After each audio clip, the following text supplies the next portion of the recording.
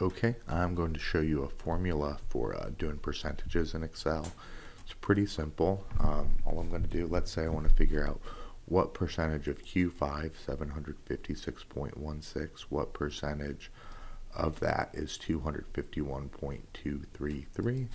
All I'm going to do is equals and then small number equals P5 divided by the number I want to get the percentage of, Q5.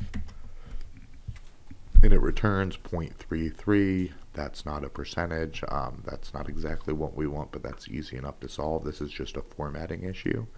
So let's do this. Format cells, percentage, decimal places too, tell it okay. There we go. So it's 33.23%.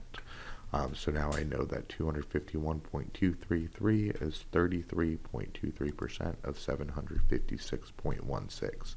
The reason we got this 0.33 is that 33% really is 0.33%, means per 100. So 0.33 out of 1 is 33% out of 100. And that's how it works.